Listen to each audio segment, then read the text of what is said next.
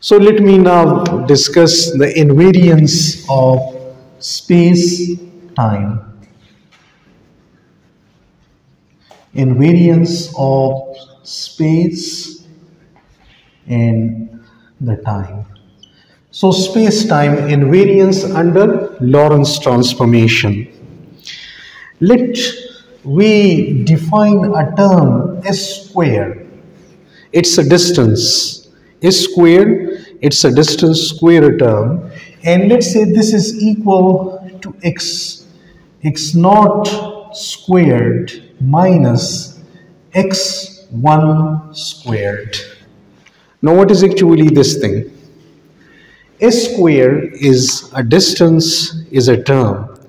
And this is between the two frames, like both the frames are measuring this S. X naught means the one frame, means the one coordinate, and x1 the other coordinate. Now when, like, this is the unprimed coordinate, this is time coordinate, this is the distance coordinate or space coordinate. So this is the space-time combination, and S square is the length which is measured in that 4 vector. So we start the same thing between moving frames. What will happen to this one? So in moving frame, this one will become x naught prime squared minus x1 prime squared. This S square will be in a moving frame, it will be like this in a 4 vector form. So this is equal to, now I know the value of x0 from here and I will have to square it. So gamma times x0 minus beta times x1, and this is whole squared minus, what about x1 prime? x1 prime is equal to gamma times x1 minus beta times x0, and this is whole square. So I have just put their values from the Lorentz transformation. Then this thing is equal to gamma squared, and then this will be x naught squared plus beta squared x1 squared minus 2 beta x naught x1 minus, and the gamma square, let me take this as common because it is here as well. So it will be x1 squared plus beta squared x naught squared minus 2 beta x prime x1 and x naught. Right? Now look at the situation here. This is x naught square beta square x1 square, then minus this one 2 beta x naught x1, and this one is minus 2 beta x naught x1. It is minus. This minus when will come out, it will become plus. So it means these two terms are cancelling, and we are left with gamma square. And now here I can write that x naught square minus x1 squared plus this one, I can write the like term. Let's say I write beta square here and x1 square minus x1 square minus beta square x naught squared. It is equal to this. Now I can take here, like I write x naught square minus x1 square. So it is gamma square x naught square minus x1 square And if I take beta square is common, then it will be x naught square minus x1 square. Okay, let me do it step by step. So this is, let's say, x naught square minus x1 square, and then if I combine the x naught with the x naught and this one, it will be easier to do this thing. Like I do like this, minus, if I take beta square is common, then it is x naught square minus, okay, I have made a mistake here, this one is plus, and that's why this will become minus and x1 squared. So now I will get this thing is gamma square, and if I take x naught square minus x1 square is common, x naught square minus x1 squared is common, then it will be 1 minus beta square. Then what about gamma square?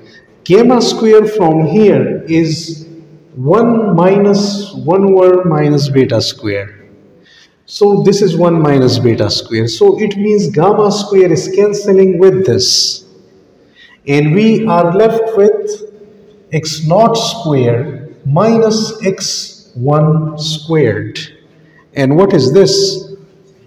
This is actually s that we defined, right? This is squared. So think of this one. We started from the moving frame in the 4 vector form, and we reached the stationary frame in a 4 vector form. So it means that s square is a distance, it is a term that is invariant. S square is invariant under Lorentz transformation in the 4 vector space, right? So we got a length. Now it is a length or space which is invariant, and now I can further explore this one, that this s square is equal to x naught square minus x1 squared, and this is equal, x naught is equal to ct, as we have done here. This is ct n squared, and what is x1? It is x n squared. So I can write that this is c square t square minus x square, and if I take the c square t square is common, then c square t square is common, and 1 minus x square over c square t squared. And I can write that s square is equal to c square t square, and this is 1 minus. Now x square over t square is velocity. We know this thing. This is now our x, the space coordinate, 3-dimensional space x. So this is velocity square divided by c squared. Now what is this value? This value is gamma 1 over gamma square. So I can, this implies if I take the square root on both sides, so there will be 2 roots, plus and minus ct and with this term. But we don't have any concept of a negative distance, so that's why we will only take the positive. So s is equal to ct, and this one will become 1 minus v square over c square square root, and this is equal to ct, right? This is equal to ct, and what is this one? This is 1 over gamma, because gamma is equal to 1 over this, so it will reciprocate, and Ct over gamma. So Ct over gamma is the length S, which is equal to Ct over gamma, is the length which we call the proper length. We call it a proper length, we call it a proper distance, we call it a proper space. So this one, when Ct is what? Ct is distance divided by gamma, a number, and this will now be invariant under the Lorentz transformation. So it is a proper length. As we have done with the length, with the space, now we can go for time. So if I divide this one with C, then what I will get? S is equal to Vt. So S over V is T. And I call this T as tau. I define it as tau.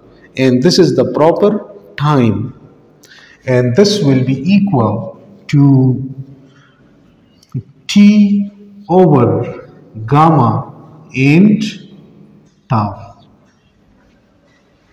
I can write like T over gamma.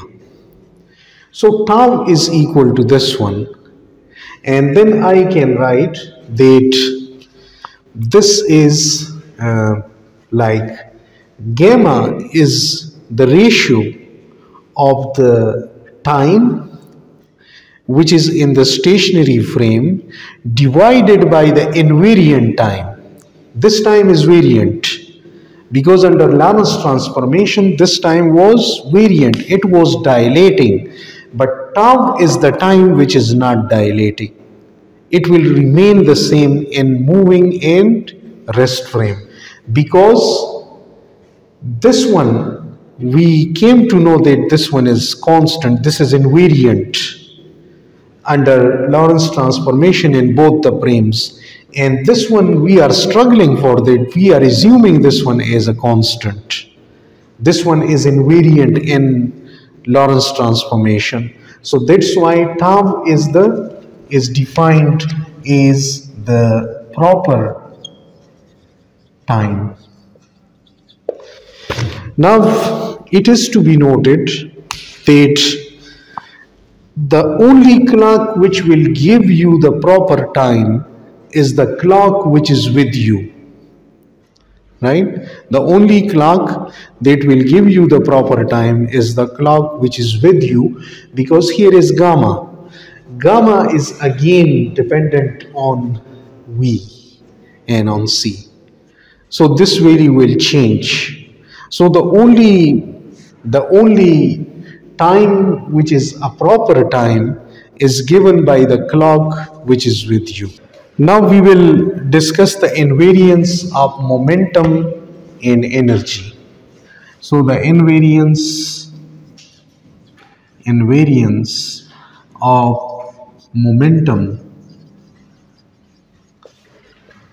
and energy. So momentum energy invariance.